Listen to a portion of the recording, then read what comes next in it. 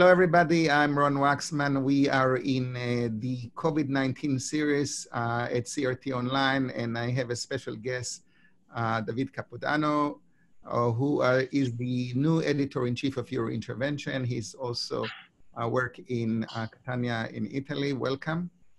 Hello, Ron. Thank you for having me. And first, I'd like to congratulate you on the new position as the editor-in-chief of Your Intervention. So if you can tell us when this was happened and how do you view the journal and what's your plans for the journal in the new role that you have? Yeah, thank you. The role became effective in January. So it's only a few months that I started this endeavor. And of course, as everyone knows, this was the previous task of Professor Patrick Serrois that led this journal to its current position and led the journal for 15 years. So as you can imagine, it's really difficult and quite impressive that I have this task after such important icon in the field of interventional cardiology. But I think the spirit was, of course, that of transition, continuity, but also we want to bring the journal to the new decade somehow, and of course try to move forward with the development of the printed pages and the online version. Yeah, and you represent really a new generation in the field of interventional cardiology, vision, more into the digital age, and a lot of things that comes with, I don't know which millennium you consider yourself, but obviously there is definitely a new spirit and a new wave. So the question is, how do you materialize that? Because I think everybody knows there is a competition, there are many journals, also internationally and also here in the US. So what is that you need to do to differentiate the journal from the other journals to keep, to be really in the top leading journals for interventional cardiology? Yes, you can imagine I reflected on that when I set the position, because of course there is a lot of competition and the other journals are excellent in my mind. So when I look, we can say, of course, the JACC intervention, CIRC intervention, catheterization, cardiovascular intervention, your journal also. I think there is such a variety of different flavors there that maybe the wise thing to do is just to concentrate on what makes your intervention somehow, I would not say unique, but important to its audience. And if I think of your intervention, it's really the journal of innovation. It's the journal of a community of practicing physicians that want to see a kind of blend between science, but also practical things, like in the PCR spirit somehow. So of course I want to continue to push on that direction, but at the same time I would like also to enhance the scientific aspect of the journal, which I think is something we can work on. Of course, very important papers have been published over the years, but our ambition is that we attract even more in the future. And of course, as I said, the competition is important. People would like to reach journals with higher impact factor, but at the same time, we would like to give them the temptation to have, yes, to be not really well decided to go in one direction. They have also the new intervention option. And you have a very interactive website for the journal that actually people can go, and I advise everybody to see this is not just another website for a journal. It's basically a very good resource for information. And in what you know is most of the people who read the journal or look into the journal, are they doing it over the web or are they doing it through the actually printed issues? Yeah, that's a very good point, because PCR Online is established, at least in the PCR community, and has a lot of visits, a lot of downloads, etc. So it would be stupid not to maximize and leverage on that opportunity also with the journal. And I think we have to work to even enhance these synergies. What I can tell you is that we have very different readers of the website and the journal somehow, because I have the feeling that the doctor who really want tips, tricks, practice, tools, techniques, etc., goes to the website. And that is where I see really this kind of practical topics that are really the core of your intervention somehow. While I would like to have in the journal more the scientific part, which is I would say not only for the academicians, but also for the practicing physicians, because we should not lose sight of the translation in practice of all the science that we provide. But at the same time, if you ask me where I see the future, that's really, I think all the practical things will go more online, because you have more possibility to be visual with the videos, with the pictures, etc. While in print, I would see more the science, let's say, the expert consensus documents, the state-of-the-art reviews, etc. So of course, this will be complementary. We have a strong presence on the web, because if you ask me about my impact factor, the current one, I'm not, let's say we can improve. But if you ask me about the altmetric, which is now a metric, a measure of the impact beyond the printed pages on the web, etc., your intervention stands in a good position. So we have also to understand that there is something beyond the impact factor, and we can also leverage on that. Yeah, and you mentioned a couple of times the impact factor, which still we cannot ignore it, and there is like maybe stealth competition about everybody looking on an impact factor when you submit a paper and in between the journals, even though a lot of criticism about it. But one of the issues that it does bring you when you get interesting case reports or very nice illustration that may not be counted as a citable material, which can impact on the impact factor, you kind of struggling, should I publish it or not publish it? I know that some journal says, we're gonna put the case report no matter what, and that's CCI, and they say we ignore, even though it's gonna affect our impact factor. Some journals have a specific issue now for case report. I think European Heart Journal, Jack as a case report. We do all in our journal, we do one issue here for all the selected case reports. But what the approach that your intervention take with those case reports right now? Yeah, basically this started some years ago, and I confirmed this position of the journal, which is that of not accepting case reports. Because, this is something interesting, but that in our mind can go directly to PCR Online. So if people are interested in the dissemination of the case, this is not a problem. Of course, if they want the case, and this is understandable, to be indexed, yes, your intervention is not the place to go for that. However, we have a section which is called Interventional Flashlights, in which we host pictures, essentially, with the caption of only 400 words. So something which is striking and is a message that can be eventually shared with the community about a new physiopathology thing, or a new device, a new tool, a new strategy. So whenever there is something striking, which is not necessarily linked to a case, but to a new technique or whatever, this is the section in which we still host this kind of information. It's something that it's, as you said, not counted in the impact factor, because of course this is technical, and you know very well that there are some items that are not affecting the denominator, but can positively impact on the numerator of the impact factor. But at the same time, yes, as you say, it's important that the journal is a pleasant reading. So sometimes when you have something interesting, you really don't ask yourself if the impact factor will be affected or not. You just publish, you follow your instinct, and of course the peer review process. And in the end, we want people that are attracted to the science, but also are attracted by the journal as a whole. So we want people to be happy when they turn the pages of your intervention or consult it online.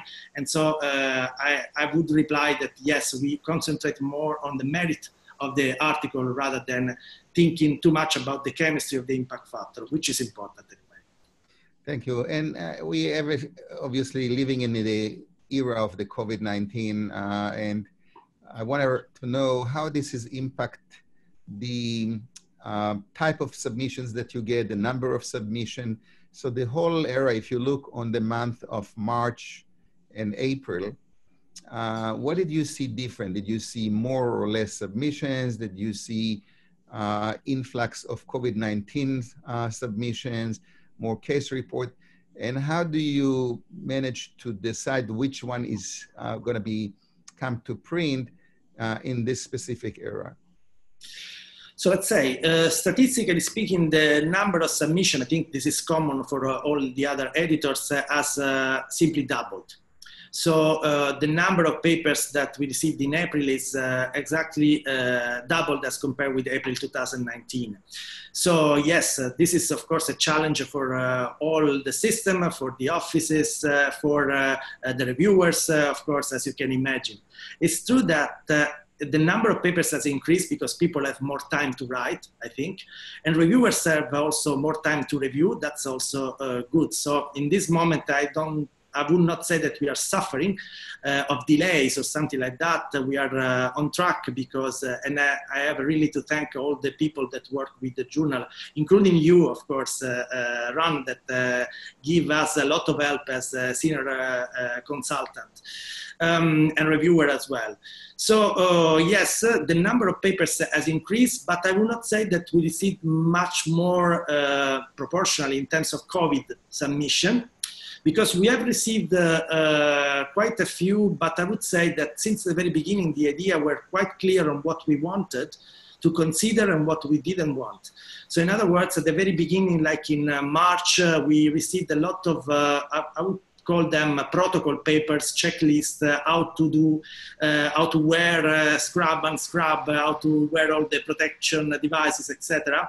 There were papers about how to organize the workload in the COVID centers, etc. So actually, because we have PCR Online, we informed the authors of the submissions that the idea was to allow for a wide dissemination of this material, which is important, through PCR Online, while we would keep the journal for the scientific submissions, so papers, science, and for expert consensus documents from international societies. So this was the strategy since the beginning. Of course, many were disappointed, but it's a vision that we have. And the reason is that the problem with this submission, in my mind, is that they can become rapidly obsolete. Because of course you give a message in March, which is important, but when you will be able to print, which may be in July, August, then it's not so important. So I think the web is the way to disseminate this information, and the printed pages are for the papers that are here to stay. Yeah, no, I concur with this approach. I think it's a very smart and practical one. As a matter of fact, again, if I can share with you my thoughts about it, both I think your intervention and also the CRM journal have something in common. We have a large meeting that we are associated with. I mean, obviously your intervention is connected to EuroPCR, and we do have a strong website that support, I mean, PCR Online and CRT Online. So that gives us some advantage maybe over other journals that don't have these options. And the way that I view it is the following: if you really want to disseminate your work and your reporting, you can achieve it by getting the information posted on a PCR Online or on the Eurointervention website. And that would give you maybe the fame, the contribution, very, very short, very, very close to the time that you wrote your article, versus if you bring something more heavily scientifically that you think is going to be endure in terms of the value for citation and other contribution, then I think you can target these to more endured platform like the printed platform. And that's, I think, the differentiated. And then you sacrifice maybe a citation by doing the case report or the COVID-19, which is a very, hopefully, short period term versus yeah, so you do, you sacrifice the potential to be cited, but you get the exposure and the dissemination of the information fairly quickly, and you're becoming relevant. So I wonder if that's kind of summarizing also your thoughts on the era. No, absolutely. I guess that some journals have this mission somehow, no? Because of course, when you look at New England Circulation, JACC, but any journal, of course, they may share this vision and say, yes, our mission is to get the updates on the disease. So of course they can do that. But when you have periodicals who are issued on a monthly basis, etc., of course you cannot even keep pace with the rapid dissemination of this information. So, of course, if your intervention was a weekly issue, of course, I would consider this kind of flexibility.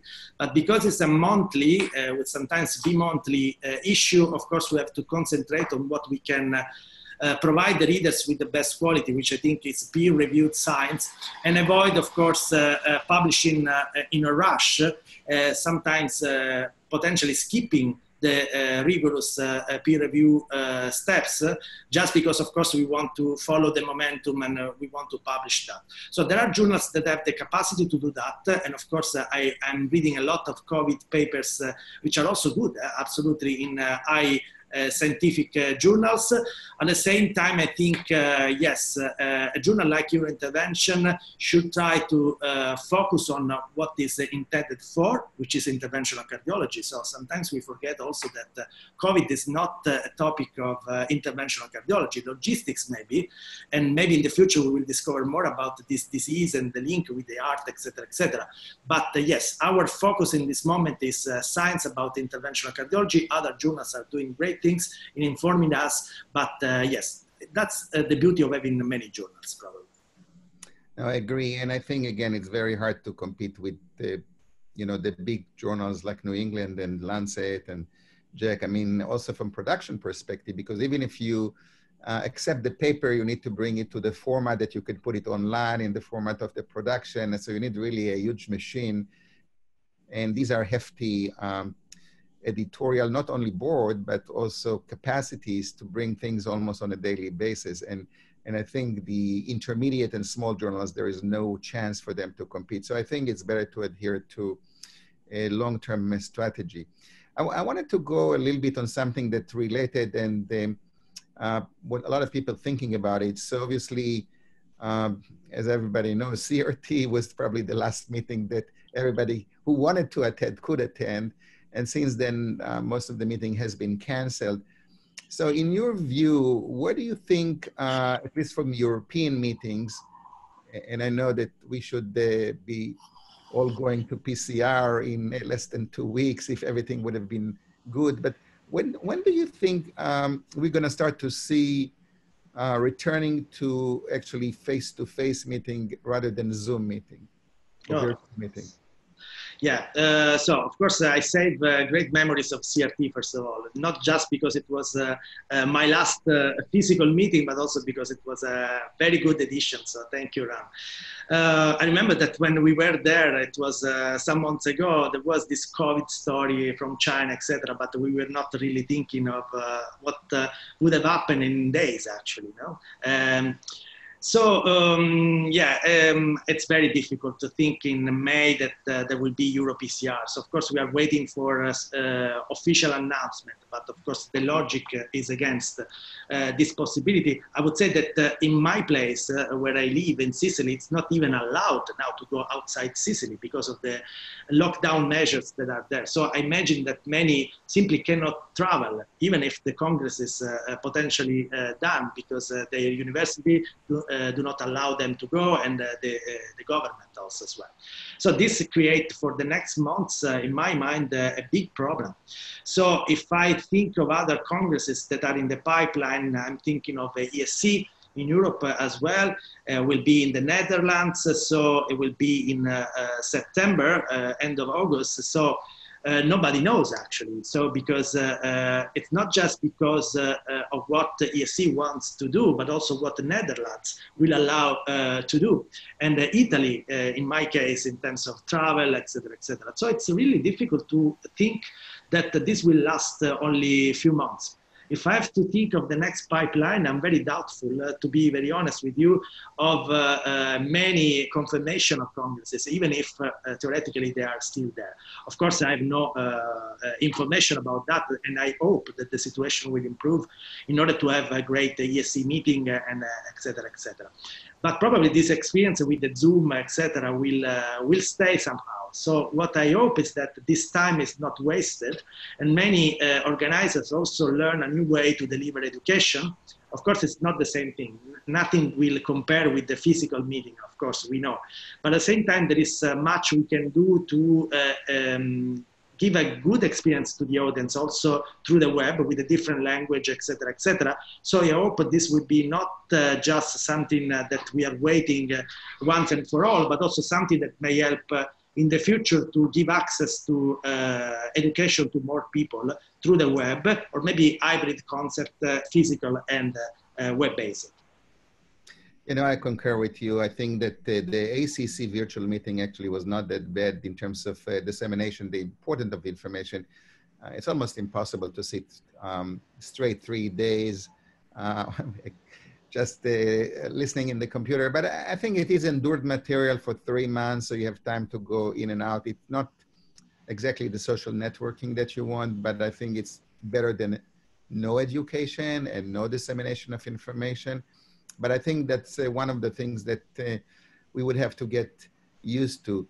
Do you think that this is going to have any impact on journals, because we are missing the late-breaking trials for the short term, and there was some synergies in between late-breaking trials and simultaneous publication in journals? Yeah, I think this really depends on whether the congresses will decide to have a kind of virtual event or not. Because if, like ACC did, they will have a virtual event, I think there is no problem with the simultaneous publication in journals, no? Because of course you need an embargo date, and then you can work exactly like you would do with a normal Congress. Of course, if you do not have the spectacular situation of the main arena, it's definitely different. At the same time, you gain also more in terms of web interactions, because I can tell you that, of course, at the ACC, it was short, it was sharp, but in the end, it was enjoyable somehow, because many people were connected, they were commented immediately through social media, to the platform of ACC. So, of course, anything can be improved, but it's not too bad in terms of rapid access to late-breaking science. And I think the New England, for example, published it simultaneously as well. So it's not necessarily a problem in terms of access to science. With some organizations, we could have the simultaneous publication together with the virtual presentation. So I think this probably is not very much affected. I think so. Yeah, and maybe last thing is really practical. So you running your editorial board meeting via Zoom right now, via WebEx? I mean, how do you handle, like, I mean, obviously you're in the south of Italy and you have the editorial board spread in many countries in Europe, and you're managing editors in other states. So how practically do you run your editorial board meetings? Yes, thank you very much. So essentially, the journal, of course, is here in Catania, where I stay, and we have a daily board meeting.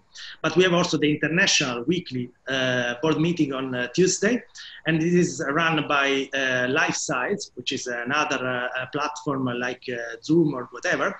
What is interesting is that for a lot of time we run this this meeting via phone, essentially. So people couldn't see each other. But now it's so obvious that you can use this kind of video system and a possibility that now it was a smooth transition to a video meeting that now we have on a weekly basis very effectively. So I think this is a good lesson of this situation somehow. Now people are less hesitant to use these systems, and in the end they maximize the efficiency, I would say. It's a smart working somehow. Sometimes it's heavy working as well, because you can do more things. Maybe you do too many things, while when we travel, we were used to do one thing per day. No? So of course, this is the downside. But at the same time, yeah, not traveling, having time to reflect, to do your job is also an opportunity. But of course, we all want things to go back to the past, which was better. Yeah, so I think a testimonial to the enjoyable platform is this interview, which I enjoyed very much to have with you over the past 30 minutes. And it just tells me that even once we are the post-pandemic, we probably will continue at a certain aspect to use this new platform. We learn how to use it. We learn to love it. We see what's the pluses of that. Obviously, there are some minuses, but I think that's going to endure beyond the pandemic.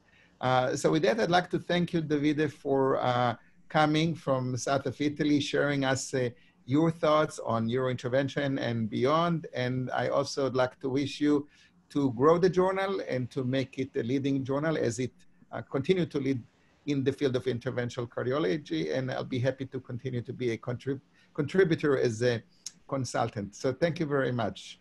Thank you, Ron. Thank you. Appreciate it.